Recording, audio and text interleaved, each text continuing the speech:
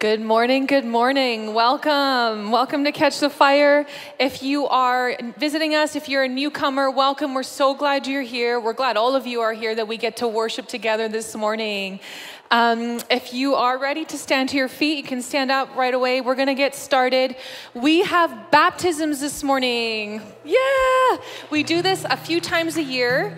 And so we believe in the power of baptism. It's more than just a ceremonial act or a symbolic act, which it are those things, but we actually believe in the prophetic act of baptism. In the Bible, when you see people coming to know Jesus as their Lord and Savior, they were always immediately baptized right after.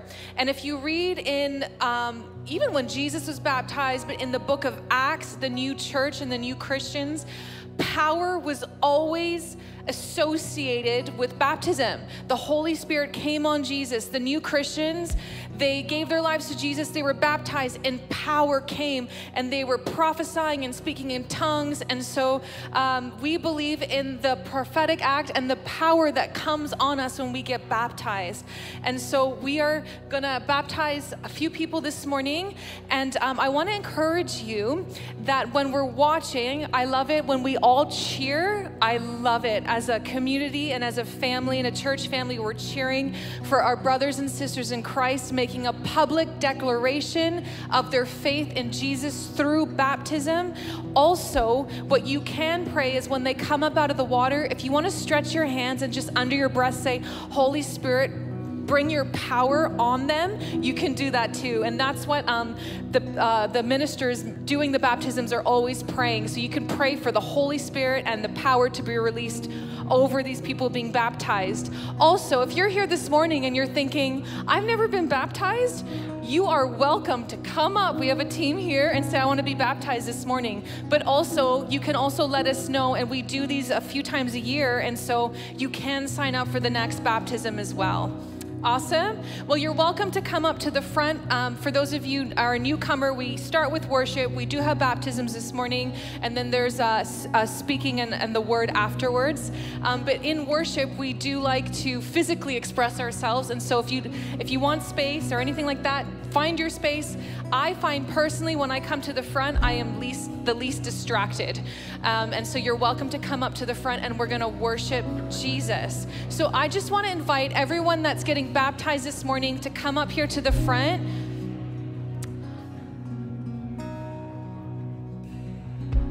Awesome. Welcome. Come right up. Come right up over here. We want to introduce you. Great. So before you come right in, wait 1 second. I'm going to ask you to tell everyone your name, okay? Your name. Vanessa. Mark. Columbus. Manny. Natasha. And Denise. Lee. Awesome. Welcome, guys. We are so excited for you this morning. This is a big day for you, a powerful day for you, and we pray that the Holy Spirit comes on you as you make this significant declaration of your faith this morning in baptism. And I just want to ask you, are you excited, ready and excited to declare your faith in Jesus publicly this morning? Yes, awesome. All right, well, Jesus, we love you. We worship you. We're here for you this morning as we're celebrating with our new brothers and sisters in Christ. We just want to give you all the glory and praise and say, Jesus, we are here because of you. You saved us. You found us. You hunted us down, and you wrestled us with your love, and we're here for you. And so we can't help but come before you and say thank you. Thank you for who you are and what you've done, and we give you praise, the highest praise, and we want to worship you this morning with everything we have. In Jesus' name, amen. All right.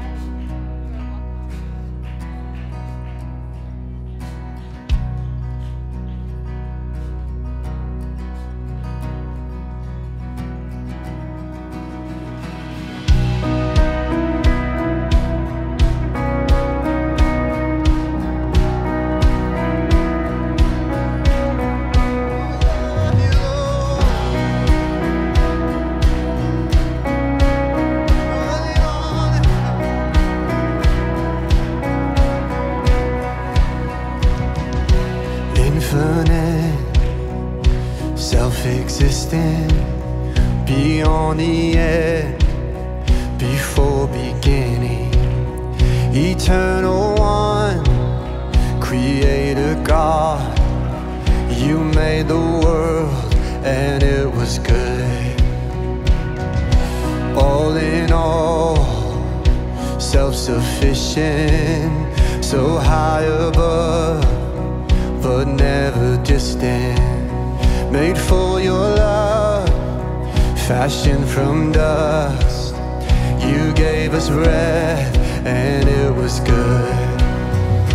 All the glory and honor, blessing and power, because your name alone is worthy, worthy forever.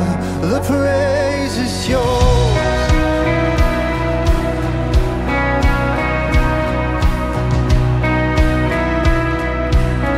Sing,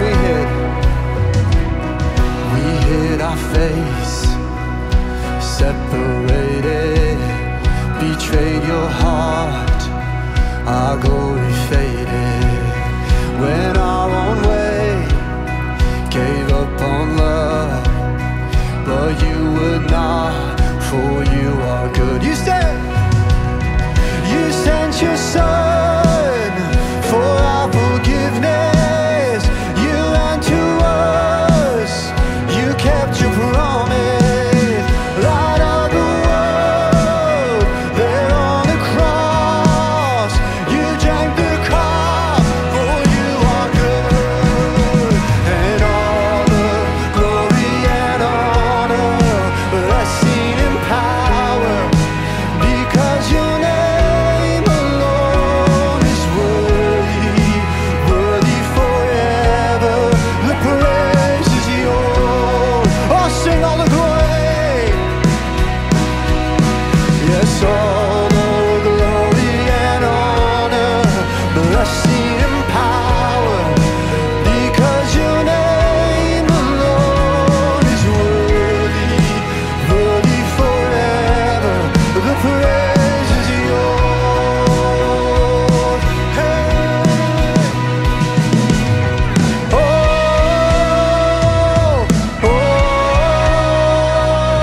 glory to God, for you are good. Every voice. Oh, hey. Oh, glory to God, for you are good. And all the glory and honor, blessing and power, because your name alone is worthy, worthy forever. The praise is yours. All the glory, Lord. Yes, all the glory and honor, all blessing and power, because your name alone is worthy, worthy forever. The praise is yours. God, all the praise is yours.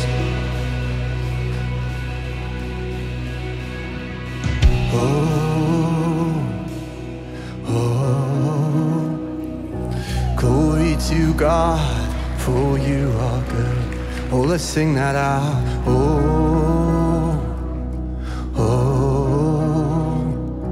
Glory to God, for you are good. Oh, we sing.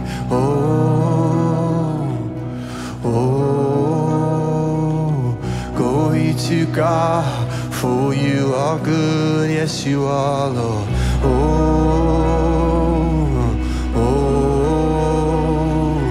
Glory to God. Oh, come on, sing it out now.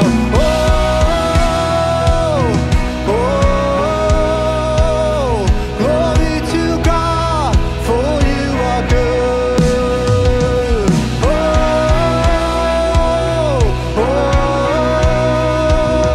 Glory to God, for you are good. You are, we sing.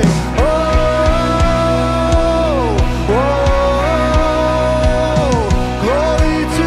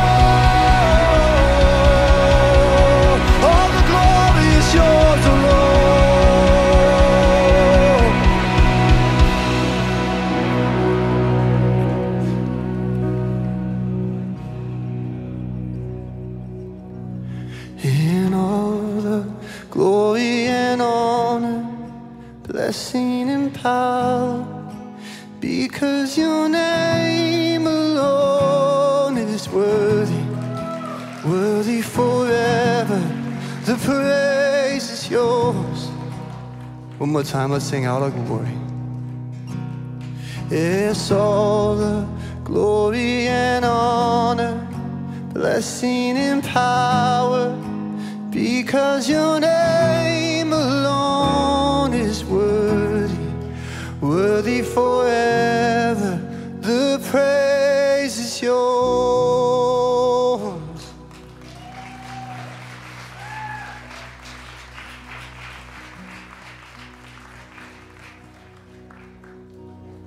Praise you, Jesus.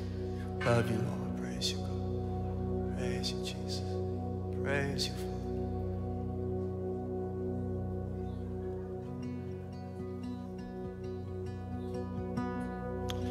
I am an instrument of exaltation. I was born to lift your name above all names. You hear the melody of all creation, but there's a song of praise that only I can bring. Who else is worthy? Who else is worthy? There is no one, only you, Jesus. Who else is worthy? Who else is worthy? There is no one, only you, Jesus. You are the infinite God of the ages. Yeah, you chose to make my heart your dwelling place.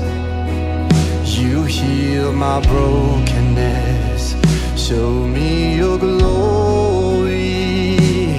So I have songs of thanks not even angels sing. Who else is worthy? Who else is worthy? There is no one, only you, Jesus. Who else is worthy? Who else is worthy? There is no one, only you, Jesus. Who else is worthy? Who else is worthy? There is no one, only you, Jesus. Who else is worthy? Who else is worthy? There is no one, only you, Jesus. Lamb of God, anointed one, who was and is to come, seated on the throne above. Holy, holy, righteous one, who shed his blood to prove to us the Father's love. Jesus Christ, be lifted up. Holy, oh, sing Lamb of God, Lamb of God, anointed one, who was and is to come, seated on the throne above.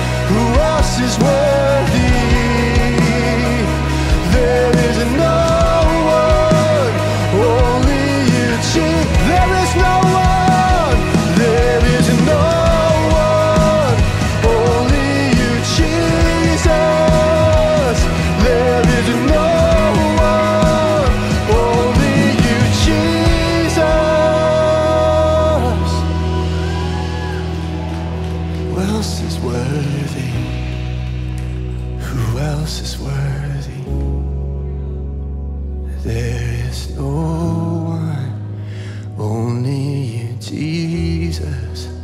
Who else is worthy? Oh, come on, sing it out. Who else is worthy? There is no one.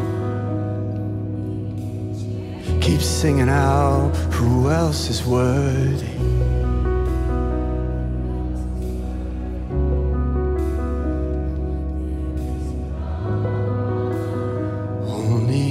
Jesus, who else is worthy?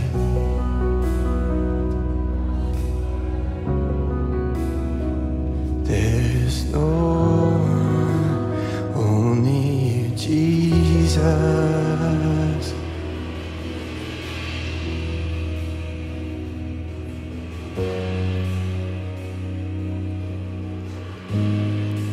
We praise you, Lord.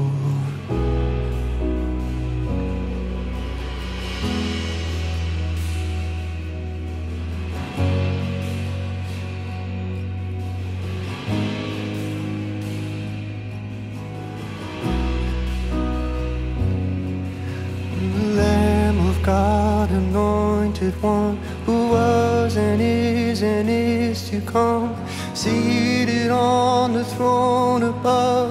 Holy, holy, righteous one, who shed his blood to prove to us the Father's love. Jesus Christ, be lifted up. Holy, holy, Lamb of God, anointed one, seated on. Holy, holy, righteous one, who shed his blood to prove to us the Father's love. Jesus Christ, be lifted up. Oh, oh, sing Lamb of God, Lamb of God.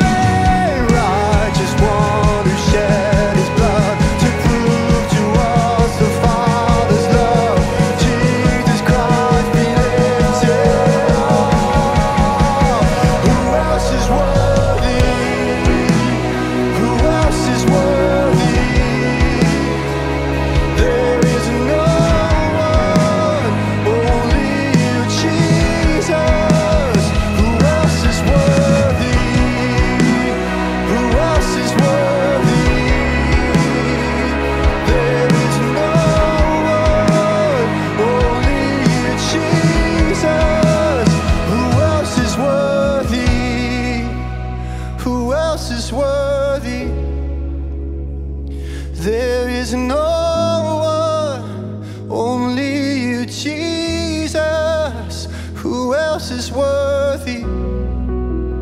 Who else is worthy? There is no one.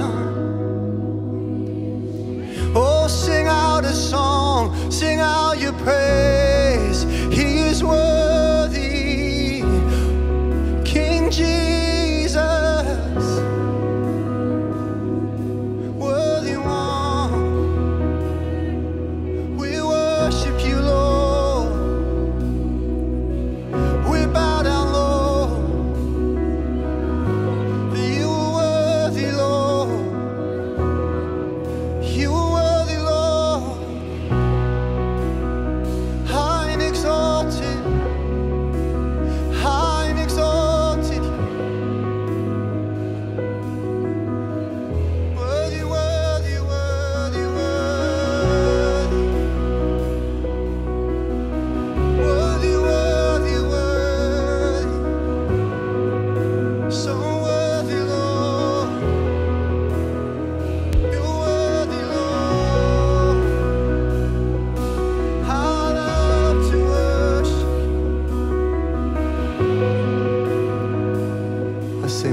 man, who else? And who else is worthy? Who else is worthy? There's no one, only you, Jesus. Who else is worthy? Who else is worthy? There is no one, only you, Jesus.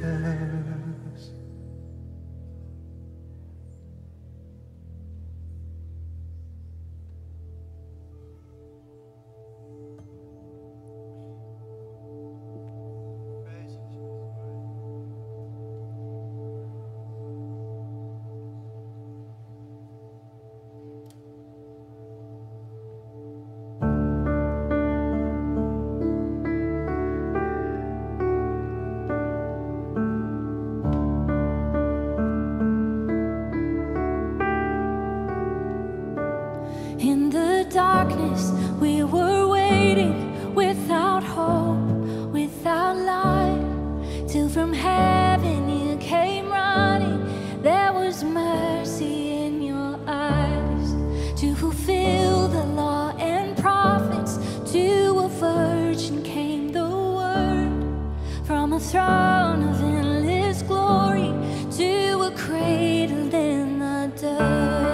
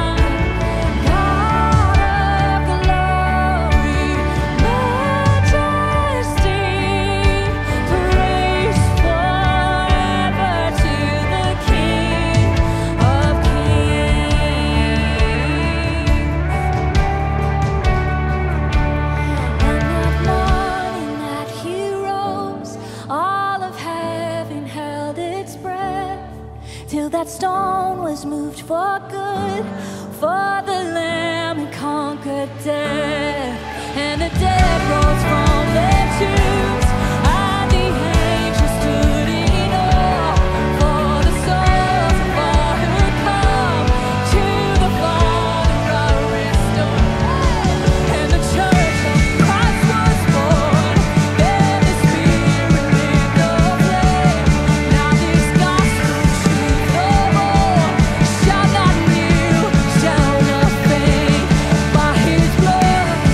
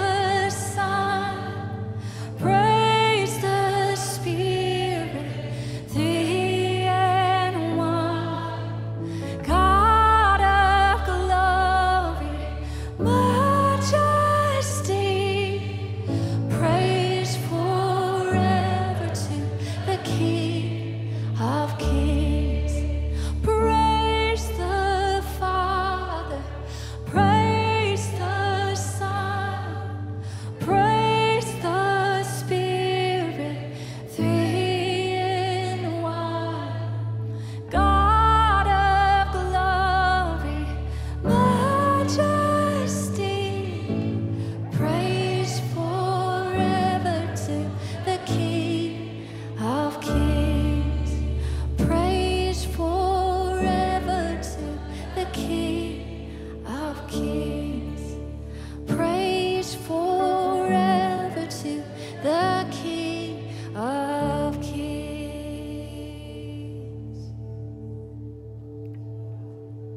We praise you, we praise you.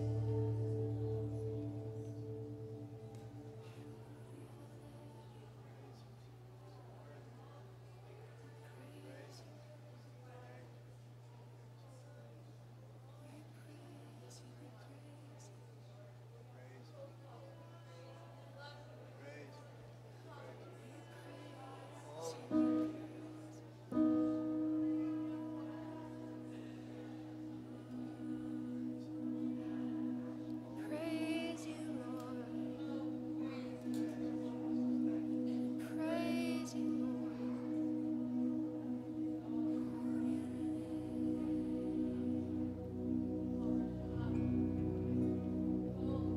Praise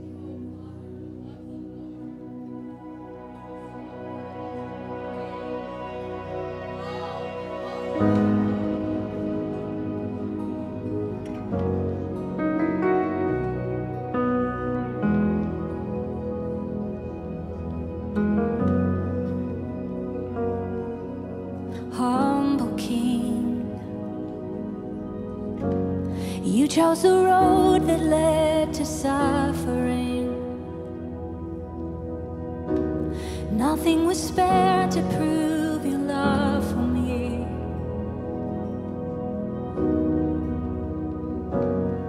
Oh, the mystery that your final breath became eternity.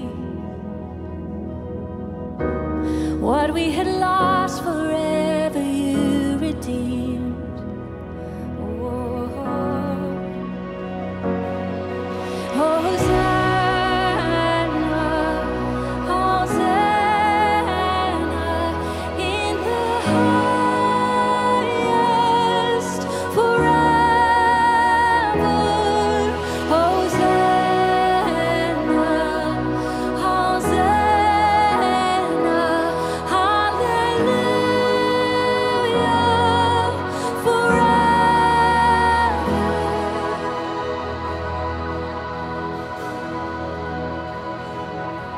Triumphant King, the Lamb who was slain, who rose in majesty. There's never a heart beyond your victory. You are the one that we are welcoming. Yes, you are, Jesus. You are the one that we are welcoming. Oh, Hosanna, Hosanna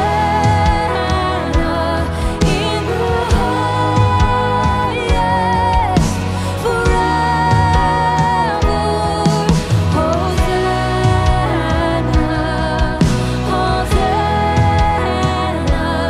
hallelujah, forever. Hosanna, Hosanna in the highest forever. Hosanna, Hosanna, hallelujah,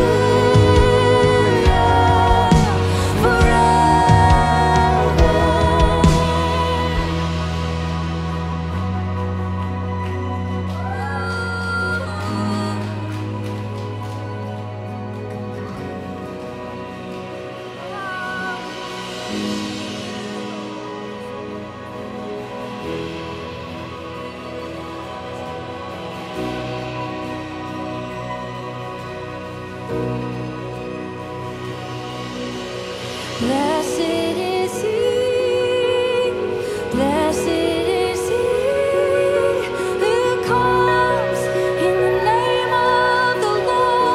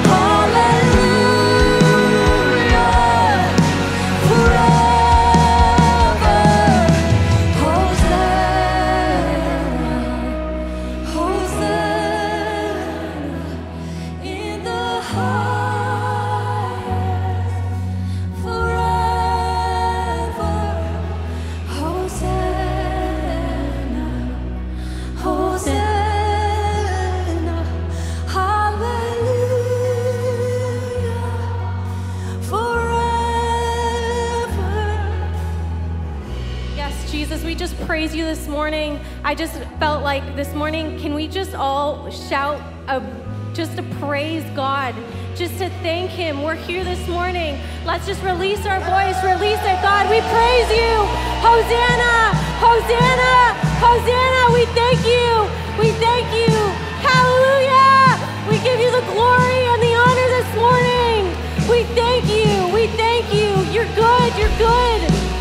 Yeah. This morning I just kept hearing God say, God, he is love. He is love. What have we been singing this morning? He is good. He is faithful. So this morning, if that's you, if you're feeling like I don't feel it, I've been hitting a wall with God, or there's just been just a block. I've really felt this morning, as just all of us, we can just release that through our voice. We can release just praise and thankfulness. So this morning, if that's you, I'm going to encourage you to just release a shout, release just a praise, a dedication. I got a picture this morning of the story of where the woman breaks perfume over Jesus' feet. And in that moment, the people around were judging, and they were like, how wasteful is that? And as God was reminding me of this story, she knew what was important in that moment. Even when those around her might think it's foolish of her, or it might be wasteful, if right now you feel like, this is all I got, God, I just encourage you to give what you have. Give what you have this morning. Even if it feels wasteful, even if it feels like it's not worthy of God, he is worthy. I'm telling you this morning, we've been singing it all morning, he is worthy. And this morning, this is an act of declaration on your part to reciprocate that love, to give it back. Yeah, so I'm just gonna invite the worship team to just lead us again. And as they just lead us back into worship, guys, I'm encouraging, go for it. Leave nothing back, hold nothing back this morning. If you're scared of looking foolish this morning, if you are scared of what your friend next to you will think, or the person in front of you, behind you, who cares? This morning, fix your eyes on who is worthy. Who is worthy? Who is worthy of your breath this morning? Who is worthy of your praise this morning? Who is worthy? Give it all, give it all. That means you need to come to the front. I welcome you, come to the front. Get on your face, get on your knees. In the highest, forever, Hosanna, Hosanna, hallelujah, forever, Hosanna, Hosanna.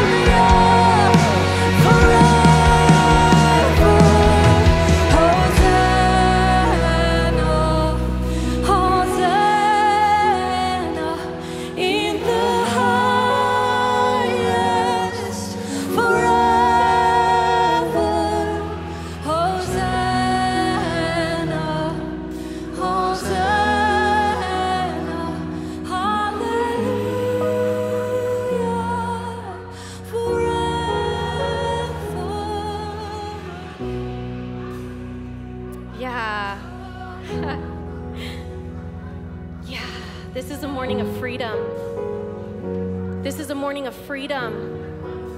And if you need freedom this morning,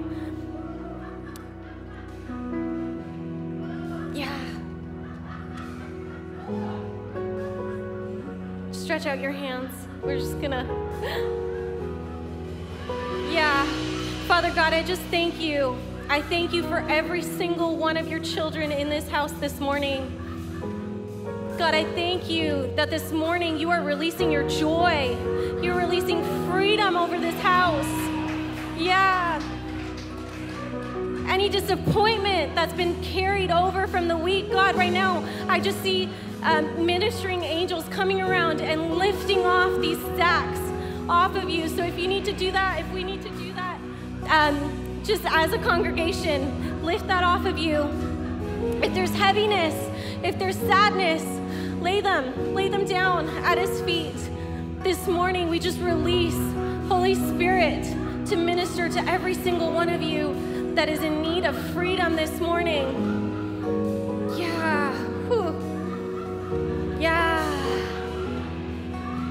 Where the Spirit of the Lord is, there is freedom.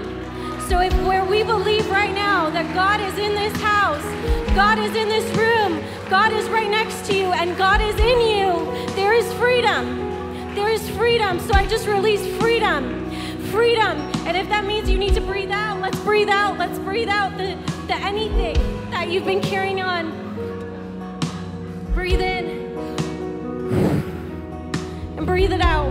We breathe in your freedom, Lord. We breathe in your freedom.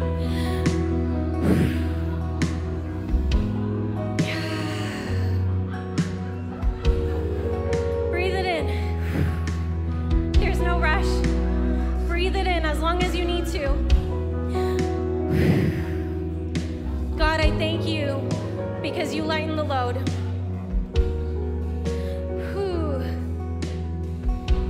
We thank you. We praise you. Can we give him one massive shout of praise again?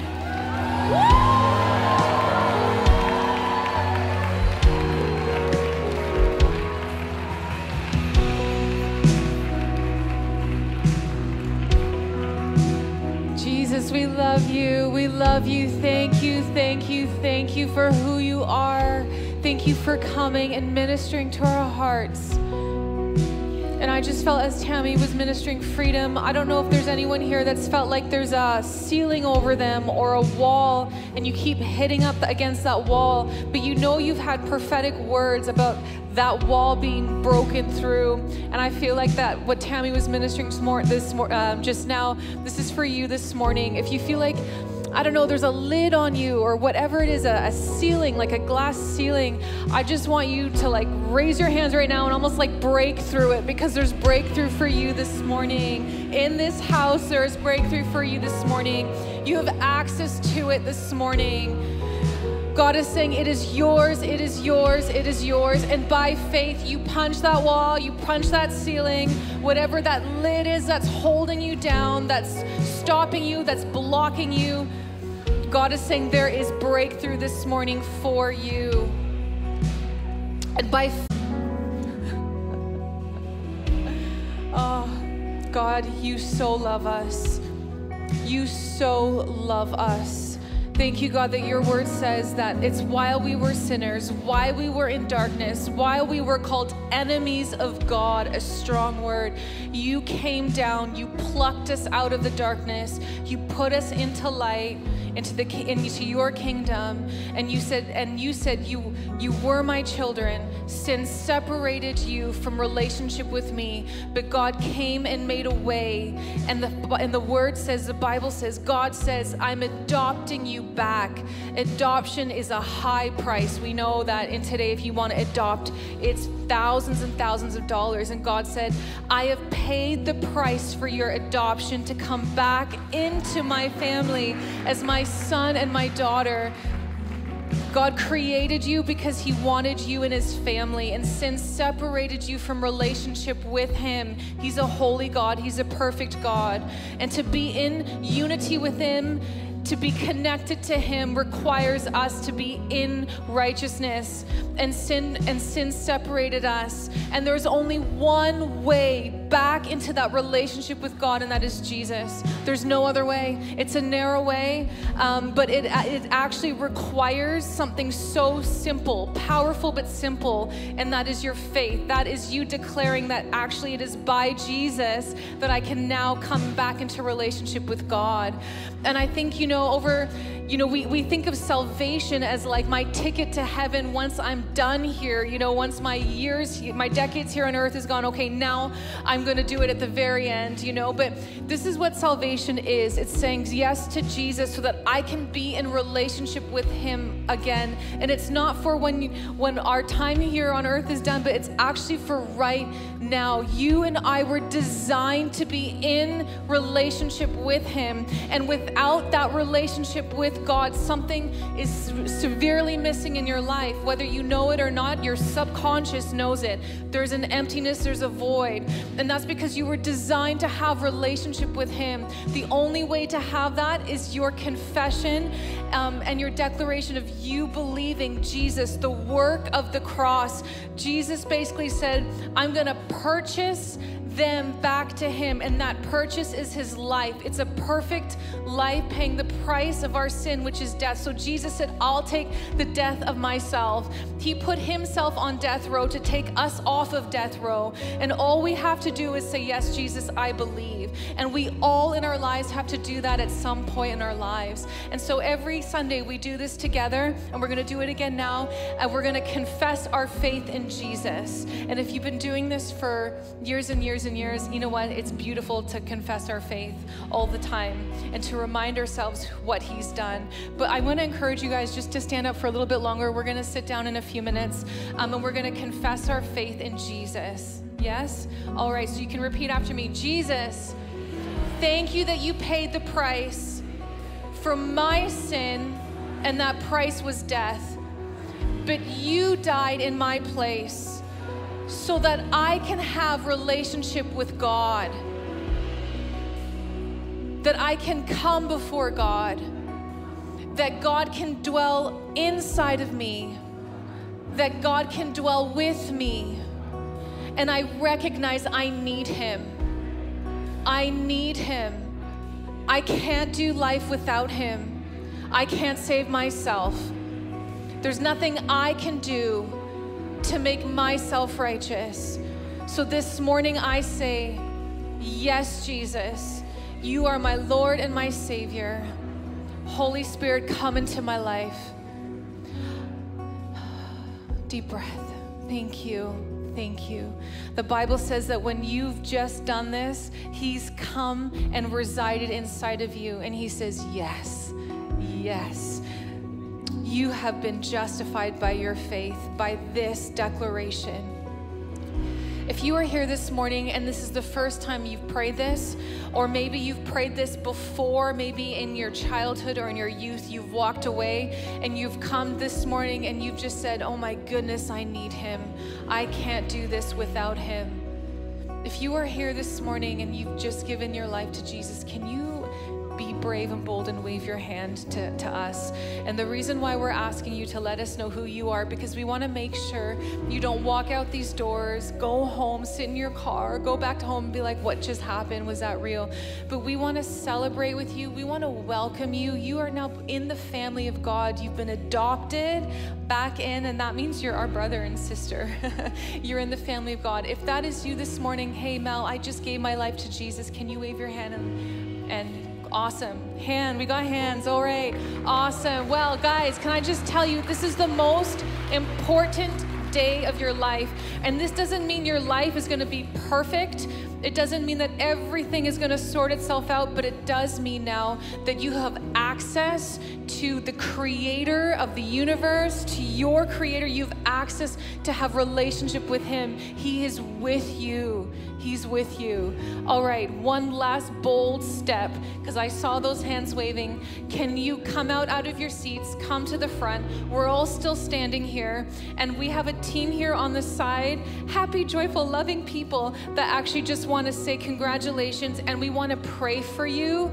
We want to pray that the Holy Spirit comes on you in a way that you can tangibly feel. We want to pray for the power of the Holy Spirit in your life. So if that's you, will you come up? And if you're a little bit nervous, ask the person who's beside you, the person you came with, come with me, and you can come up. So if that's you, you can come up right now. This team is here waiting for you. Awesome. All right, I saw those hands. I saw those hands. Awesome, so good. And if someone's come with them, you can join your friend, join your family member. I think that is an amazing thing to do. Walk up with them. Awesome. So good. I just want to give you one more minute. If you're sitting here in your seat, you're feeling something, either you feel emotional, your heart's beating, you prayed that prayer, you know that this was significant for you, can we please pray for you? We really want to pray for you. We want to bless you. We want to encourage you. We want to welcome you. We've all had to do this at some point in our lives. All right. Awesome. At any point this morning, you're welcome to come on up as well throughout the rest of the meeting. After the meeting today as well, let us know.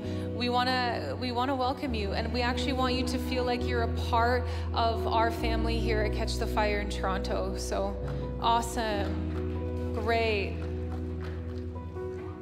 All right. All right. Well, some of you are already sitting, but can you say hi to a few people? Three people. Hi, how are you?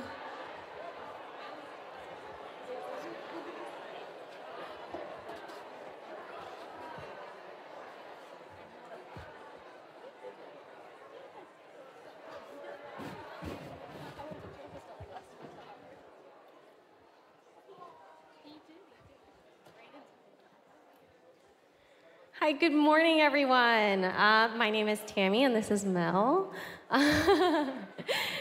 This morning, we just want to welcome you to Catch the Fire. If you are new here, welcome.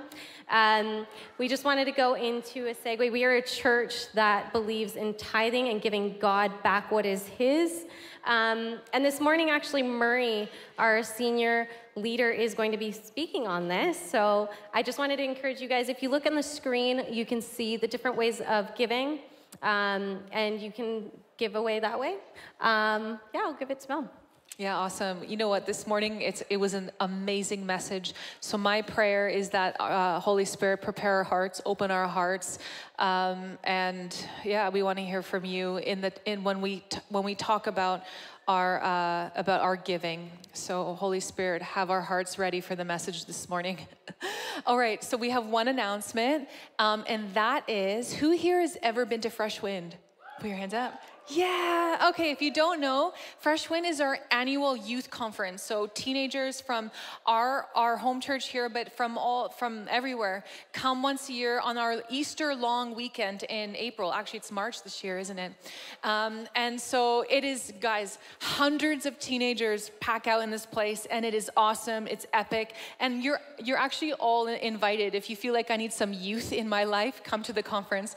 And so it is so good, it is powerful, and it's a big highlight of our year, and our teams behind the scenes are like buzzing, you know, when we plan it and we're here, so it's gonna be awesome. We have a promo video for it that we wanna show you, and then Murray, I'll invite you up to come up after.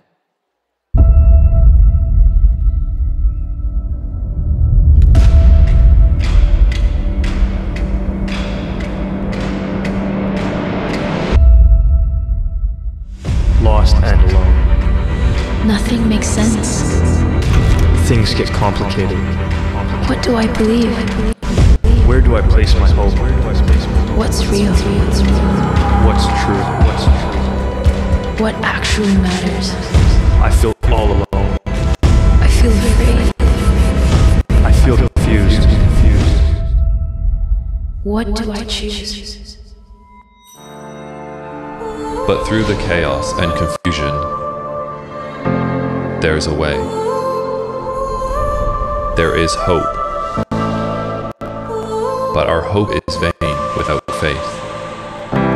Our faith in Him.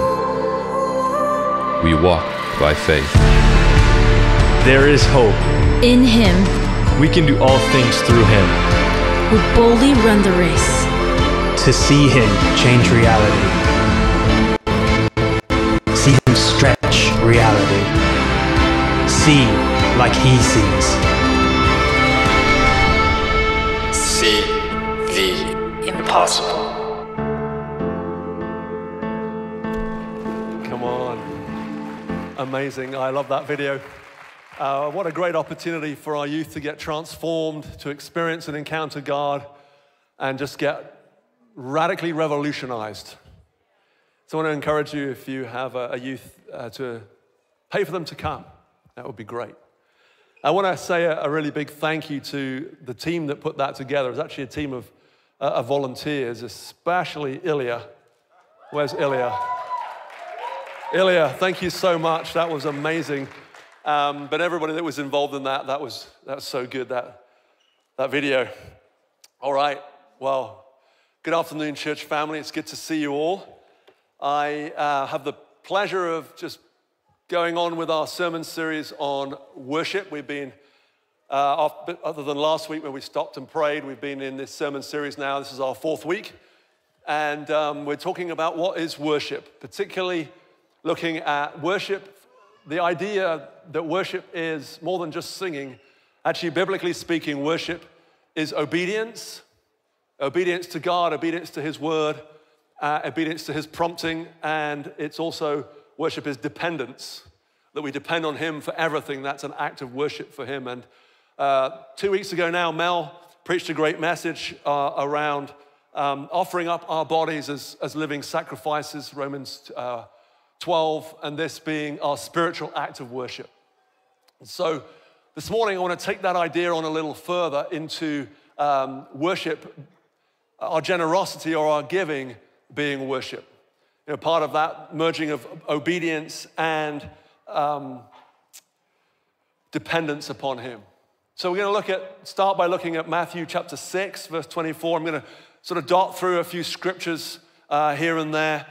And we're going to start with Matthew 6, 24. We're talking about worship. We're talking about our attitudes towards our possessions and our giving. So Jesus says this: no one can serve 2 masters, for either he will hate the one and love the other, or he will be devoted to the one and despise the other. You cannot serve God and money, or actually in the Greek that's mammon, which is really a personification of our possessions, our wealth, which includes our finances. It also includes our time, our energy, our other possessions like houses and land and things that we have from God. Now, we believe as Christians that everything that we have comes from God. He's a good father. We haven't just landed upon things by accident. He's actually orchestrated things in our lives, and every good thing that we have in our lives has come from him. But what Jesus here is saying is we can't live with a foot in the camp of materialism and our desire to hold on to our possessions and live in the camp of loving and believing in God. It's either or. You can't serve your possessions, or you can't and try and serve God at the same time. It's either or. You can't have 2 masters. And that word for serve actually is kind of like indentured servant, or that you are sort of a slave to what you do. So if you worship your possessions, if you're devoted to the things that you have, your stuff, your job, your house, your car, your bank account, your time, your energy, your relationships, if you're devoted to those things, you will serve those things. It's an element that they will have control over you, and you can't do anything but follow your desires in serving those things. Whereas what Jesus is saying, the better way is to serve the Father. Is to serve him and to be generous towards him and to give him your allegiance and your love, and then he will lead you and he will guide you. The best antidote for the materialism that we see in our lives, for the things that we struggle with in terms of our own possessions and our desire to accumulate wealth, the very best antidote to all of that is generosity. It is an act of worship It's something that we are willing, when we are willing to give away our possessions, the things that we hold, that we have, that we've received, when we're willing to give those away, it's actually offering up our bodies as living sacrifices, and we're giving God his worship, the worship that's due his name. And so we're going to talk a little bit about generosity today. And when we're talking about generosity in our worship, we're talking obviously more than just finances. We have many different resources. We have one of our, actually probably our most valuable resource is our time. We don't have very much of it. I don't know if you know, but the clock is still ticking. We have our energy that we have as a resource. We have our possessions as a resource, which is, our bank accounts, our food, our families. We have our cars and our stuff that we have. We also have the ability, we have our heart and the ability to be generous or to be stingy with our relationships and the way that we either open ourselves up to other people or close ourselves off. When we're talking about offering up our lives as worship and then generosity being that act of worship, it's way more than just giving money to a particular worthy cause. It's actually about opening ourselves up to all that God has for us and opening up ourselves to other people. In fact, Jesus said the mark of a disciple, the mark of a follower of Jesus, the mark of someone who's looking to pattern their life after Jesus is their openness of a heart to other people, is their ability to love, not just love people like them, but love their enemies, just like God loved us. Man, I found that a challenge. As I've been thinking and preparing about this, it's easy to think, I can offer up my body as living sacrifice. But when it starts to come to our time and our energy and our relationships and our wallets, it becomes way more rubber hits the road. And the interesting thing is Jesus, he had a lot to say about giving. He had a lot to say about how we handle our finances.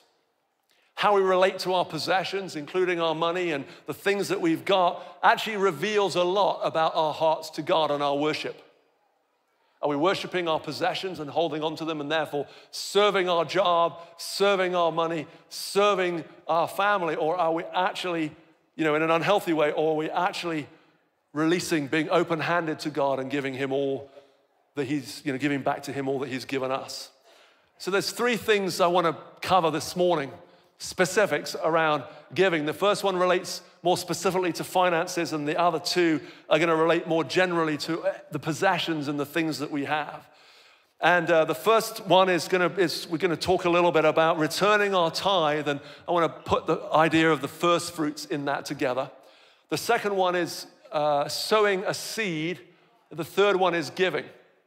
And right from the outset, I want to say to you as a church family, thank you for your incredible generosity. Thank you for the way that you are sowing your finances in and giving, returning your tithes if you're doing so, if you're giving offerings. Thank you for doing that. Thank you for those of you that give your time to serve on a team, be it on a Sunday morning or other times, where you serve by leading a connect group or even joining a connect group. Thank you to all of you that actually lead a group or lead a connect group, and you're opening up your hearts, whether you lead or whether you're just part of it, you're opening up your hearts, you're praying for, you're loving, you're being with other people in this community. This is an incredibly generous community. So I'm not here to say, do better. I'm here to say, well done and keep going, right? So the first thing I want to cover is that returning our tithes and first fruits. And this, for me, this is really about, I'm kind of combining two principles in the Old Testament that God instructed his people, the ancient Israelites. The first one is the idea of first fruits. What's a first fruit? It's literally that. It's the first thing that you have, giving it to God. We first see this actually in Genesis chapter 4, where there's two brothers, and they give an offering to God. Interesting, an offering can never be taken. An offering can only ever be given.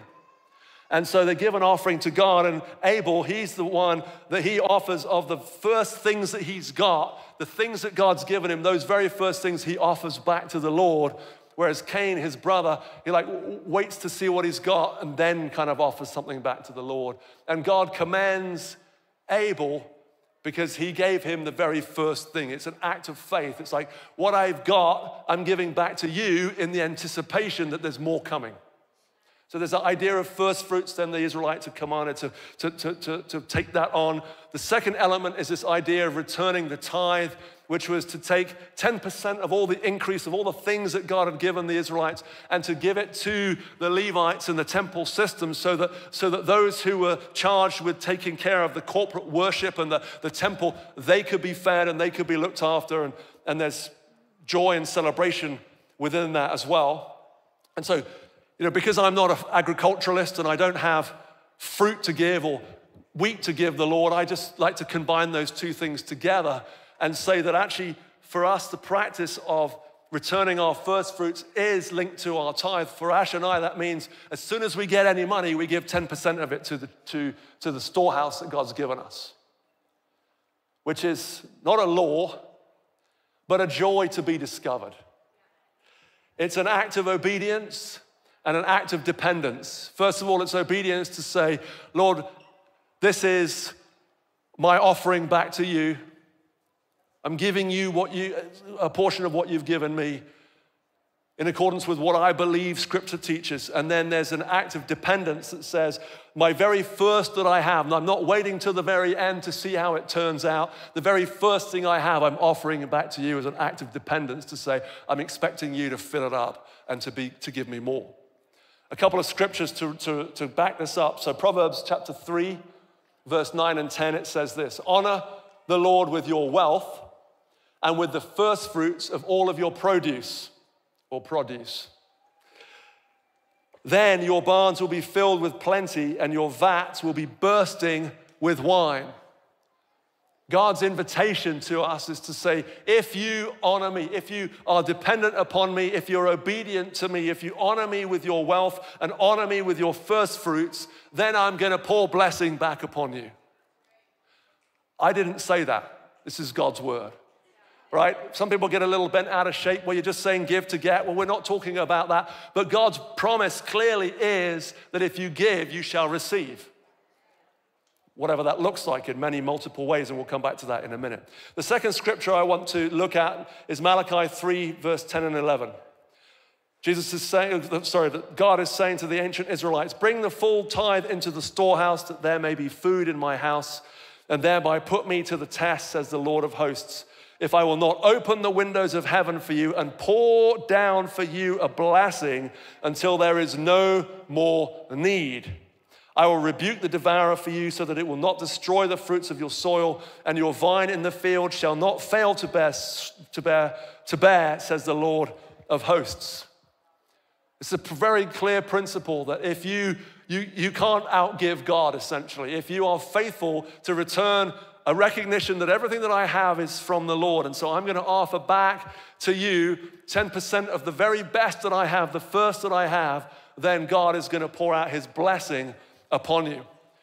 Now, some people will say, well, this is an Old Testament paradigm and it's an Old Testament scripture, and it is true, but Jesus himself in Matthew 23, he affirms tithing as something that you should do while not neglecting justice and righteousness and the other things, right?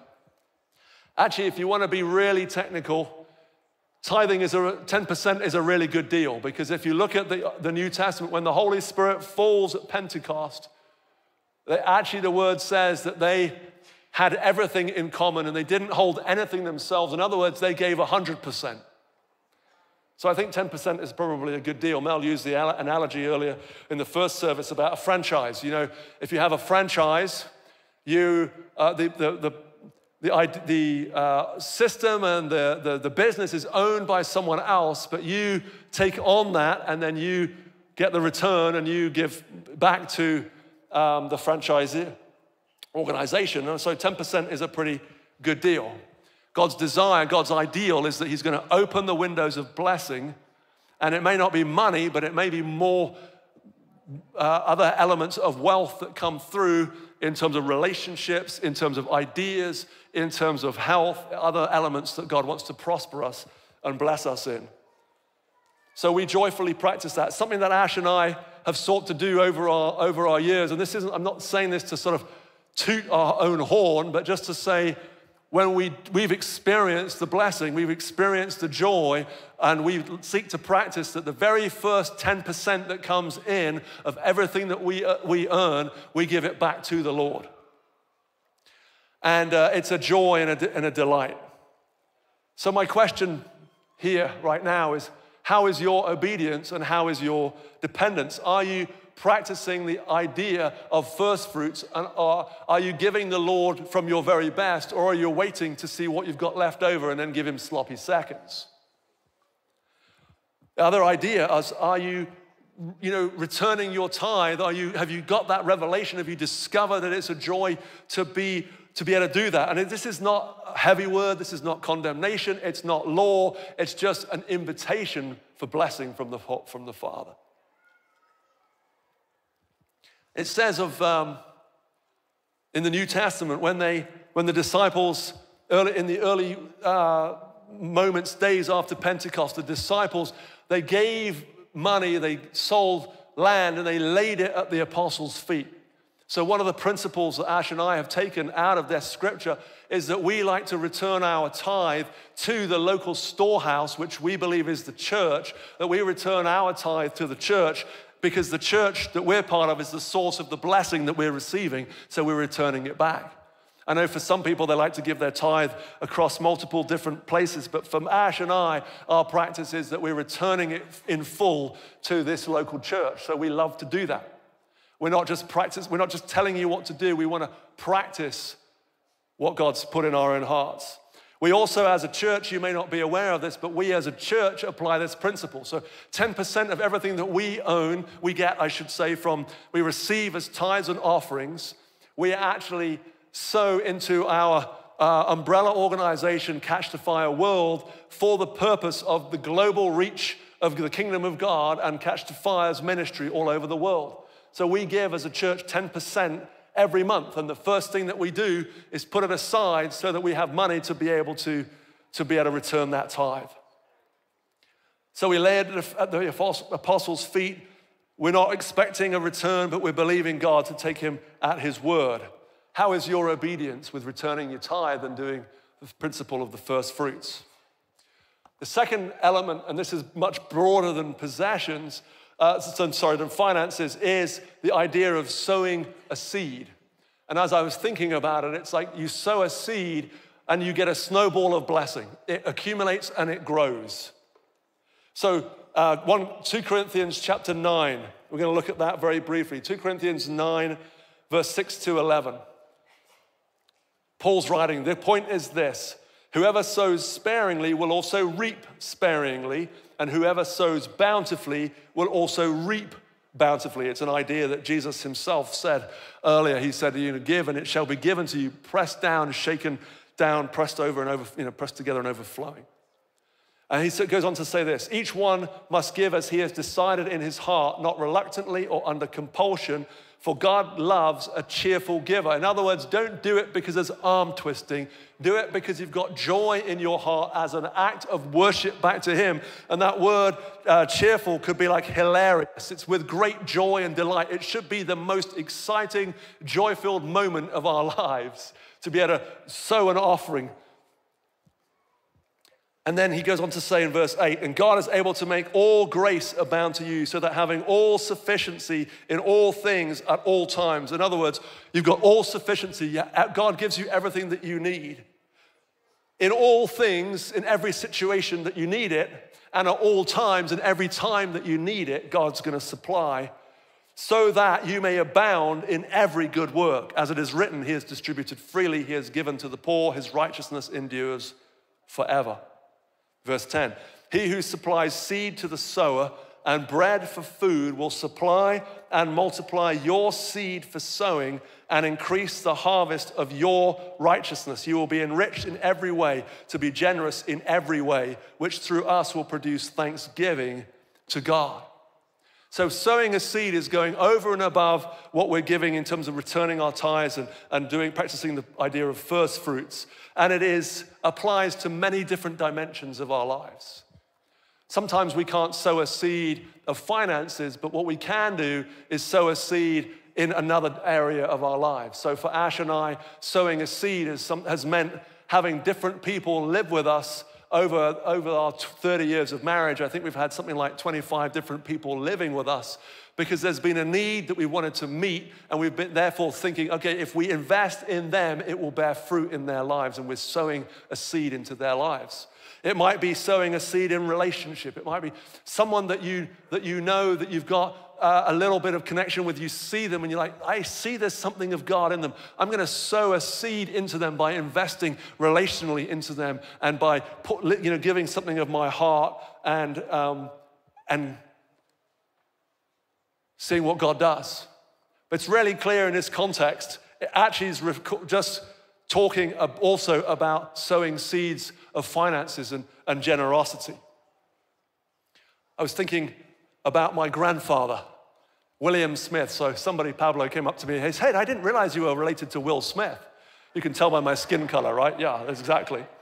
William Smith, called Mr. Bill. And my grandfather in England, born in the early 1900s, his mother was a widow. His dad died 2 days before he was born, or a week before he was born. And his grandmother had also been a widow, but they were great Baptist people. Shout out for the Baptists, right? And so my grandfather, he started farming, and he wasn't able to go to war in World War II because he was a farmer and needed it at home. So he farmed, and the Lord, he began to practice these principles, and the Lord brought blessing into his life. And so he started a dairy, a manufacturer they had cows, so this natural thing to start a dairy. They had milk and cream and yogurt that they were producing. And at one point the dairy grew, and because of the blessing of the Lord, they served a large portion of the southeast of England. And my granddad sowed a lot of seeds, and I believe we saw a snowball effect of the blessing as he sowed his seeds. Chatting with my dad yesterday. So, he was, as I said, a good Baptist. He went to him and my grandmother went to this church called Abbey Baptist Church in Oxfordshire, a place called Abingdon. And my grandfather sowed seeds by helping finance giving a lot of money to the Baptist mission. It was called Grace Baptist Mission, particularly to missionaries that were in India. But not only that, he actually was able to buy houses in England for the people that were in the headquarters of the Baptist mission. He went to a meeting once and met a pastor from Nagaland in the northwest corner of India, where there was a revival that was going on. And one of the main states in India that's still predominantly Christian, as I understand. And there was this revival that was going on with this gentleman, a pastor called Pastor Chupa. And my grandfather sowed into his ministry and actually helped to fund a Bible missions training school in Nagaland.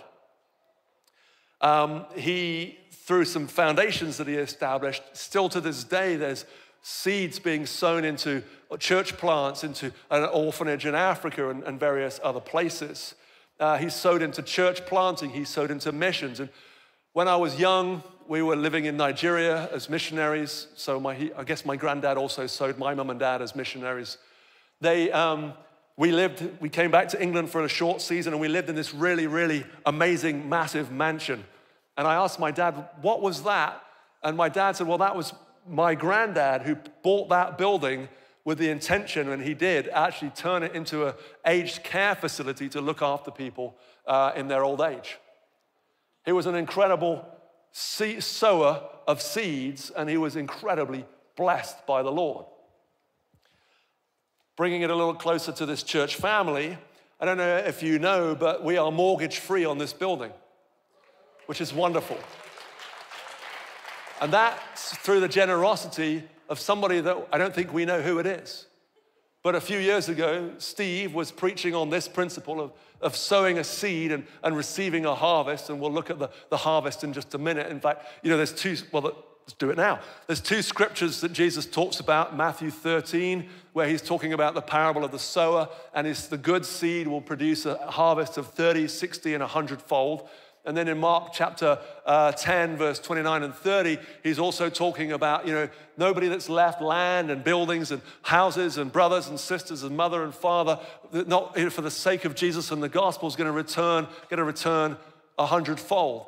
Now, he doesn't use the word sowing a seed, but that's basically what he's talking about.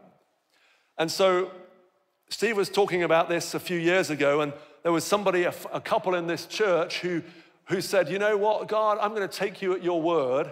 I'm going to give it a go. And if you bless me, I'm going to sow a seed of 1/100th.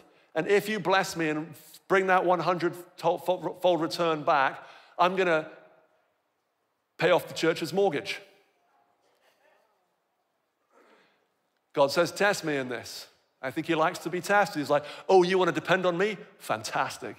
I will show you how big and strong I am. And so, sure enough, the 100-fold return came in. Think about it, $1 million. That's a lot of money. God bless them. They were faithful in that. And if you're here today, thank you so much. You're sowing a seed. Sowing a seed to receive, well, A, because you're moved, but B, God then says, I want to pour a blessing back into your lap. So when we sow a seed, one of the things that Ash and I love to do as we've sowed seeds over the year is to call it back in. It's to say, Lord, you promise by your word that when we sow a seed, you will return that upon us and you will increase our seed and bring us a harvest of righteousness for your glory, which is what we just read in 2 Corinthians. So we call that seed in. We stand on the word of God. We stand in faith and we say, Lord, let that blessing come. And we wait patiently and we believe God for it. We don't let discouragement come in. So thinking about this, right? So this idea that when we sow a seed, in fact, thinking about, some friends of ours are church planting, and we were talking about this with them, and they're believing God for a building. And so one of the things that they did is they had some money, and they sowed a seed into another church plant in the city, into their building fund, to bless that church plant, so that on the belief that God would actually bless them, and they would be able to call it back. It's a 100-fold return. But as I think about this, I think there's probably in that 100-fold return at least three dimensions. There's first a personal dimension where God pours back blessing into us when we sow a seed and we believe God for a return. There's a personal blessing. Certainly, my grandfather was able to live in the good of that reality. But thinking about my grandfather, I realized there's another level of the seed, and that level of the 100-fold return is actually generational. Because the Bible says that a good man leaves an inheritance for his children's children. And so Ash and I, as my grandfather's children's children, are walking in the blessing and the inheritance of his faithful stewardship. And of course, what we're trying to do is, as we receive and walk in that blessing, is to be faithful stewards so that our children's children will also walk in that blessing. And so there's a generational blessing that I believe that goes on beyond our lives through our generations. It's a 100-fold return that God wants to pour back into us. But again, thinking about my grandfather, I believe there's also in this 100-fold return the idea of a spiritual or even a geographic return. Because I think about all the missionaries that my grandfather funded, was able to sow seeds into. I think about the training school in Nagaland, and I think about all the other things that have gone on in Africa and other places that they've continued to sow seeds into. And I think, what an incredible 100-fold harvest that's now not just focused on one individual, but has now gone across the world and brought spiritual blessing across very, very many people. Maybe it hasn't been 100-fold specifically, for an individual, but God has used it to grow and to bring great fruit across the world. Man, I want to be like my granddad. Come on. So that's sowing a seed and calling it back and just believing God. The third thing that we're called to do is to give. So Matthew chapter 5, verse 42. I find this one challenging too. Give to the one who begs from you, and do not refuse the one who would borrow from you. Actually, if we had time, there'd be a fourth one, which would be lending, but we're not going to have time. But Give to the one who begs from you. Chatting with my dad yesterday about my grandfather, and what I found was he was living in generational blessing himself. So my great-great-great-grandmother, so my grandfather's great-grandmother, I lose the greats, but there's a few generations back, she wasn't very wealthy. She was a widow herself. She worked for a very rich family that had a very large country estate, and she washed all their clothes and their linen and all of that kind of stuff. That's what she did. She wasn't very wealthy. But she would walk to work across the fields and go to church walking across the fields, and she would keep a penny in her pocket so that if she was to meet someone that was in need, particularly someone that was homeless or just struggling with life, she had something to be able to give them in response to this call from Jesus to give to the one who begs. My grandfather, just humor me for another minute, I just love this story. So, as I said, he wasn't able to go to war, but at the end of the war, he was driving along a highway in like a country road, and he sees this man dressed in soldier's uniform, and he was going to debrief at this central place. And so my granddad picked him up and took him down there and ended up giving him a job. He had, my granddad, back in those days, if you had a dairy, you got the little bottles of milk, and you'd have them delivered to your doorstep so you had a milk delivery system. And so my granddad gave this soldier, this veteran, a job delivering milk. Only problem was that he had a slight problem with alcohol, as I understand it, and he actually, some of his customers would put out some whiskey or gin or something to say thank you at Christmas, and one day he just had a little too much, and he ended up getting caught by the police for drink driving. He's driving an electric milk cart, the original Tesla, very slow, like a brick, driving an electric milk cart drunk. So he lost his license. So many of us would be like, you're an idiot. But not my granddad. So what my granddad did, and this actually made national news in England for a little while, what he did is he took the milk cart and re-engineered it, took the battery out, and put a horse saddle connection to it, whatever it's called, right? But basically, he turned the electric milk cart into a horse float, a horse and buggy, and strapped a horse to the front so that the guy who had lost his job because he lost his license because of drink driving, guess what? There's no license to drive a horse, right? So he straps the horse to the electric milk cart, and he goes around delivering the milk perfectly legally because he's riding a horse. I'm like, come on, that's so amazing. What a heart of generosity to give. As I was thinking about it myself, sometimes I don't want to give, particularly if I see someone, maybe they're on the street, I pull up at an intersection and there's someone looking for money and they've got a sign, and sometimes I look at them and in my human judgment, I can look at them and go, I don't know if I should give them any money. I'm not sure what they're going to do with the money, right? Anyone ever experienced that? And so there's a reticence to give, and I don't always very rarely carry cash, actually, and we need to probably do that more after thinking about this message. But, sometimes you can kind of just think, I don't want to do that. But the Holy Spirit was speaking to me and challenging me a little while ago to say that actually the money in your pocket can be an instrument and the seed of righteousness. It's a soldier for the purposes of the kingdom of God. And so when we give, and it happened again yesterday, we just give a little money, and we're saying, as before we give it, we're like, okay, money, this be an instrument of God's righteousness in your hand. We're going to give. Lord, may you bless that person. May you prosper them. May this money cause a shift and a turnaround in their lives. Right? And so I remember preaching at another place once, and somebody at the end of it came up and just handed me an envelope, and I had a quick look in there, and there's $100, and I'm like, that's great. And I forgot about it, put it in the envelope, and put it in the glove compartment of the car. One morning, I'm in the shower, and I'm just have this vision of this one guy that I know who stands on this very corner that we go often through, and I have this vision of me giving him this envelope. So, okay, great. So that morning I'm driving, I pull up, and of course there he is right there. So I reach into the glove compartment, take out the envelope, doesn't know what's inside, and hand it to him, the lights go green and off I go. And as I look in my rear view mirror, he's like, woo! You know, it's like 100, he just realized he's getting given $100. But I'm praying, Lord, let that be an instrument of righteousness. Turns out one of our other friends who lived on the same, drove past that same intersection every time, also befriended him. We became friends with him. He was called Bernard. And she started giving him odd jobs around the house. Mow the lawn, take care of things. And his life, you know, I'd see him, I'd drive him to his house. He lived in a boarding house, and we would just, you know, drive him around, and we became friends, and we're beginning to build a relationship with him.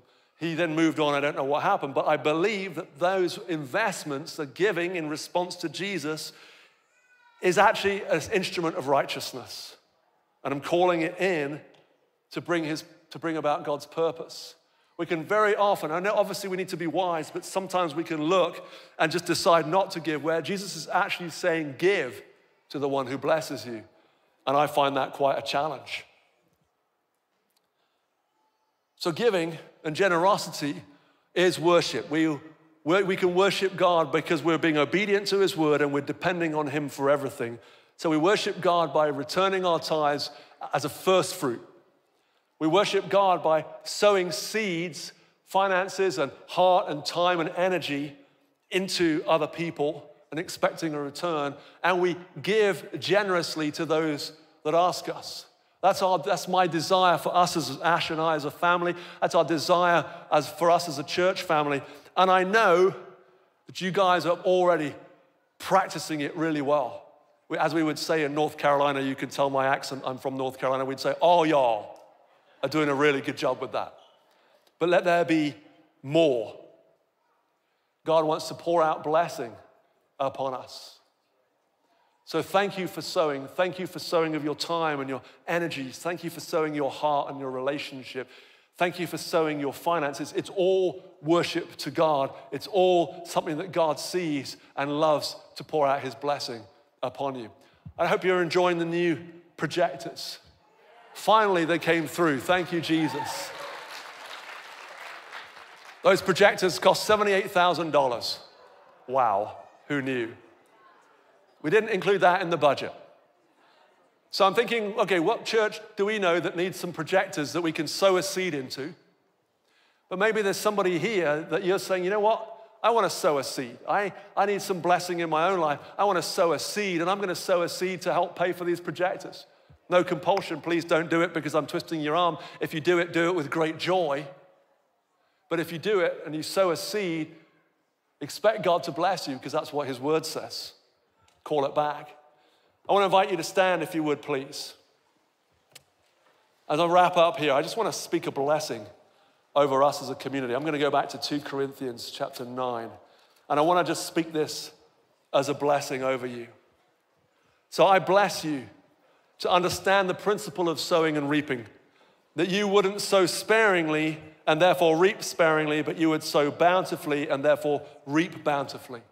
I bless you as a church family to decide in your heart what you want to do, to be faithful to, as the Lord convicts you to be faithful to his word.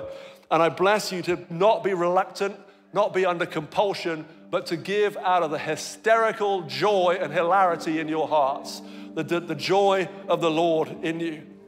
And I bless you that God would make his grace, may the Lord release grace upon you and make it overflow and abound to you.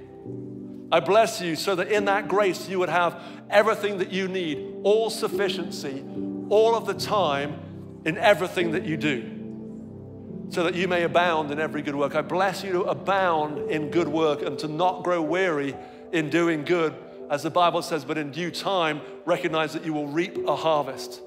So I bless you to receive the seed from God, to sow the seeds that he gives you. I bless you to receive bread for food. I bless you that the Lord would supply everything that you need and more, and multiply your harvest and multiply your seed so that you can give more and receive a harvest of righteousness. I bless you to be enriched in every way, to be generous in every way, to return your tithes as you see fit, to sow seeds, to give to those who ask. I bless you in Jesus' name. that in every way, your generosity, your obedience, and your dependence upon the Holy Spirit would result in praise and thanksgiving to God. And people would go, God is real, because he sees it through you, because we see it through your generosity. And of course, we're not just talking finances. I bless you with a heart to be generous, with your time, with your energy, with your resources. Maybe you can't sow money, but maybe you can take someone out for lunch. Maybe you can't take someone out for lunch, but you can have a coffee with somebody. Be generous in all that you do. I bless you in Jesus' name. Mel, back to you. Amen and amen. Thank you so much, Murray. We would love to pray for you. So if you want prayer for anything, our ministry team, you can come up here to the front.